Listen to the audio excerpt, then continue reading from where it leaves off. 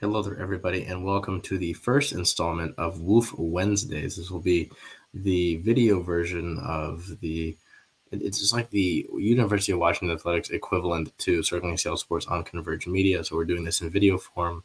This is the first overall episode, so there are going to be some things that we're going to work out the kinks. I'm obviously not in a normal recording setup, but with that being said, we're going to give this is going to be the pilot. We're going to get it underway. So it's just going to be like Circling Seattle Sports on Converge. We're going to go through the different teams that we cover.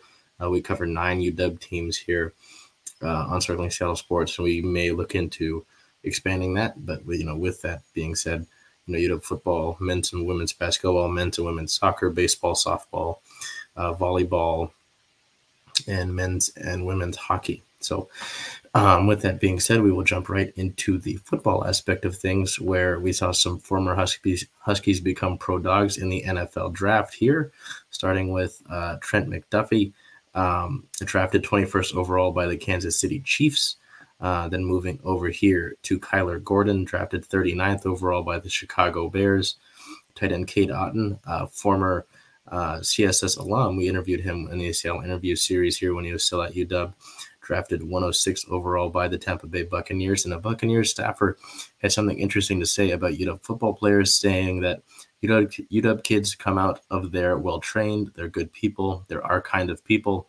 The good programs continue to put out good players year after year because there's something else that they do, and they develop the kids there, and they play well. So that was really cool to hear, from someone that's outside of the program, someone that's in an organization like the Buccaneers currently, having those sort of things to say about a Husky and other Husky players as a whole. Continuing here with the team notes and the former Huskies turning into Pro Dawgs, center Luke Wattenberg was drafted 171st overall by the Denver Broncos. That is it for the drafted players. So McDuffie, Gordon, Otten, and Wattenberg all drafted in the standard traditional 7 rounds. And then we get to the undrafted free agents and the minicamp invitees. Going over here, defensive back Brendan Radley-Hiles signed an undrafted free agent deal with the Cincinnati Bengals. Defensive lineman Ryan Bowman has a minicamp invite with the Tampa Bay Buccaneers, and punter Race Porter will take part in the Seahawks rookie minicamp as a tryout player. So, continued success there for UW in the draft. In the 2018 to 2022 period, UW leads the Pac-12 with the most NFL draft picks in that time period with 23, 5 more than the second overall university, which I believe is USC, with 18. So that was definitely cool to see there, and very cool to see some of these guys, McDuffie and Gordon, continue to be more guys in that lineage of DBs who go from Washington to the league, as well as Otten goes to an organization with Tom Brady, so that should mean good success. Wattenberg, a guy that tested really well in his draft profile, joins Russell Wilson and the Denver Broncos. So overall, really happy for, really hoping for Race Porter to get, a good spotlight with the Seahawks here, another guy that we spoke to in the Seattle interview series, and really interested to see how those Huskies do around the NFL. Looking over to continued team news on May 2nd, cornerback / defensive back Jacob Covington entered his name in the transfer portal. So mostly good news in the UW football side of things, with a lot of guys going to the league, but then Covington obviously entering his name in the transfer portal. Tough there. Heading over to the basketball side of things, on the men's basketball side of things, we saw 2 signees through the transfer portal. It's funny that we were just talking about the transfer portal. On the 27th, center Frank Kepnang signed with UW. He joins the Washington Huskies by way of the Oregon Ducks. He is one of 5 Ducks, or was one of 5 Ducks, to play in all 35 games last season, making 5 starts on the year, averaging 4.7 points per game, 3.1 rebounds per game, and 1.2 blocks per game, and 14.5 minutes per game last season with the Ducks. So interesting to see what Kepnang is able to do in probably expanded minutes, considering that UW lost Nate Roberts to the draft, as well as a few other guys that have entered the transfer portal. So it'll be interesting to see what UW is able to do with recruiting classes in the transfer portal in the off season. Continuing with that news, on May 2nd, UW added center Braxton Mia via the transfer portal. He joins the Huskies by way of Fresno State. Mia's sample size is a little bit tougher to look at. He played 32 games last season, averaging 8 minutes per game with 2.2 points and 2.2 rebounds per game. So I don't know, the raw tape is that he's got a lot of talent. He just hasn't really been able to showcase any of that quite yet.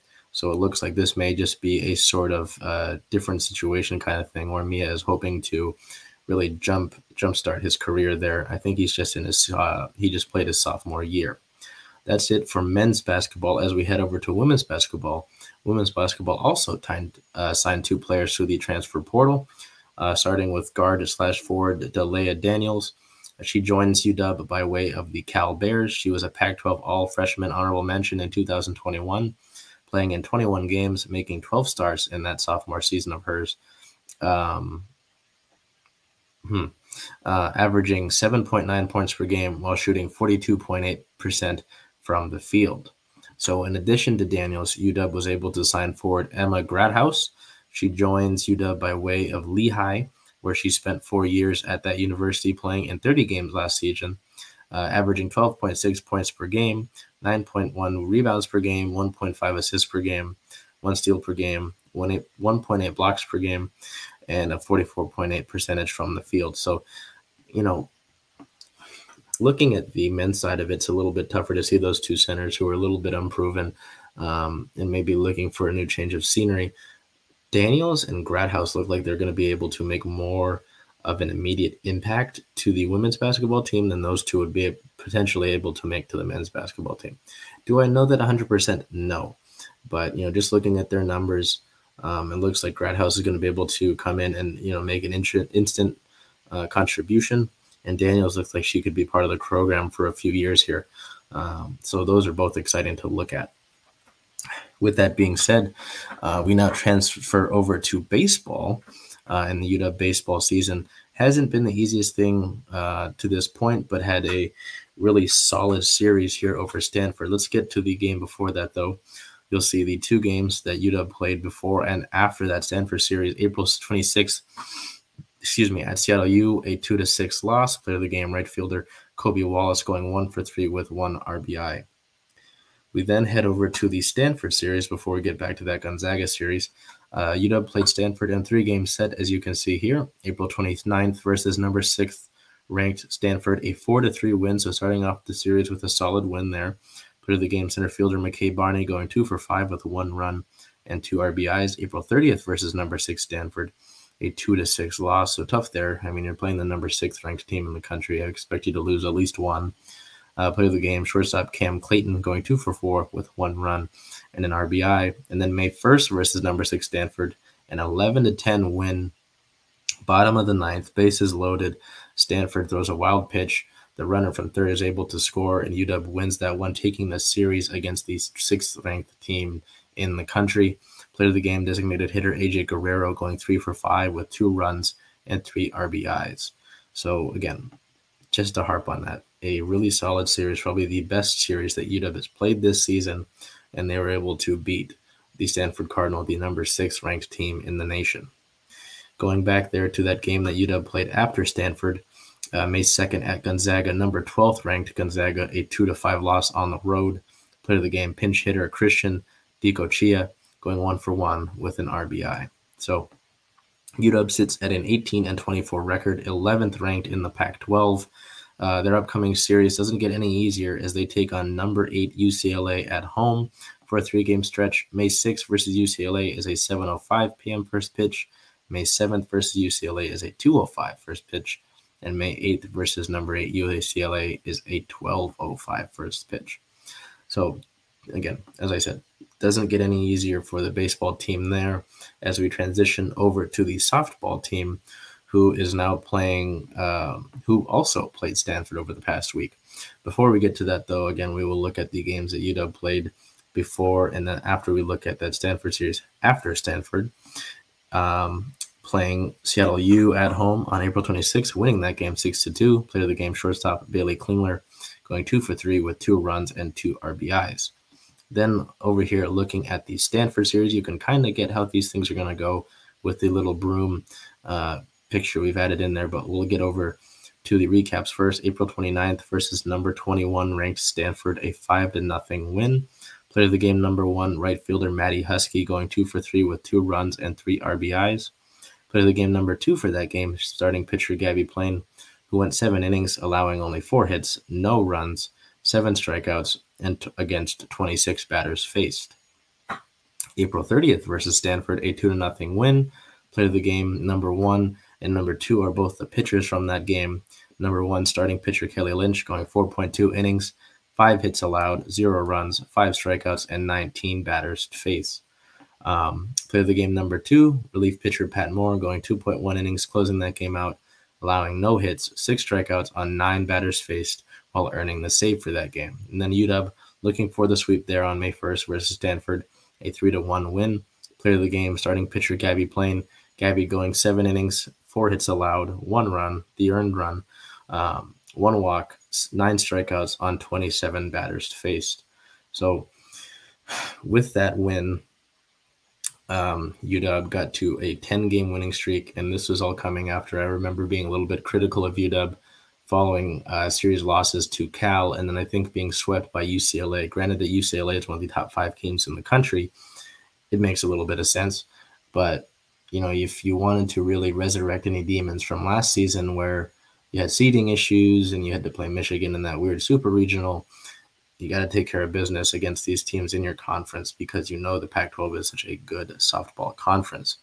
Then we get to that game after the Stanford series, May 2nd versus Utah Valley, a 9-1 win in 6 innings, run-ruling Utah Valley. Player of the game, number 1, shortstop Bailey Klingler, going 3 for 4 with 1 run and 4 RBIs. Player of the game, number 2, starting pitcher Kelly Lynch, going 6 innings, allowing only 1 hit, 1 run. That run earned 2 walks, 16 strikeouts, a career-high 16 strikeouts, while facing 23 batters. That is an 11-game win streak for UW at the moment with that victory over Utah Valley. Heading over for team news for softball, starting pitcher Gabby Plain, we talked about her being player of the game for the 2 of those games against Stanford. She would earn Pac-12 pitcher of the week honors for the 2nd week in a row. She appeared in 2 games against Stanford, as we mentioned, throwing 2 complete games, including a shutout. She earned wins number 15 and 16 on the year.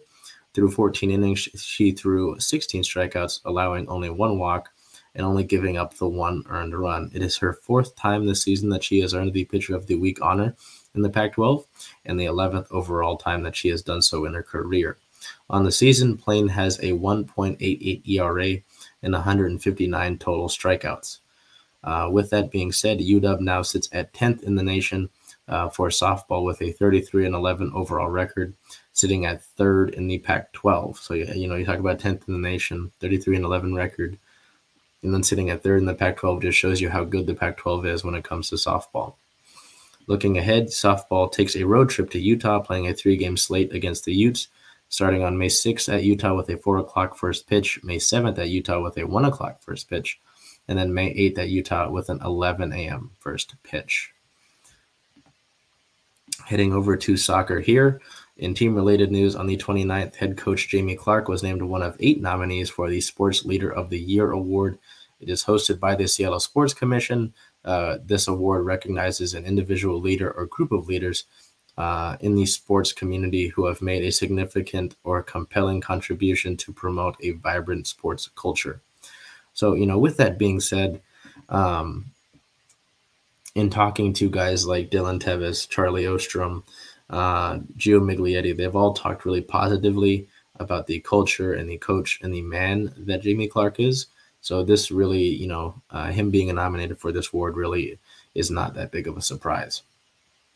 And then looking at our last little wrap-up note here in women's hockey, on April 30th, the team as a whole celebrated its inaugural season, and not too much of it was put out there, but it did seem like the team named goaltender Fanny Metsa-Tequila as the team MVP.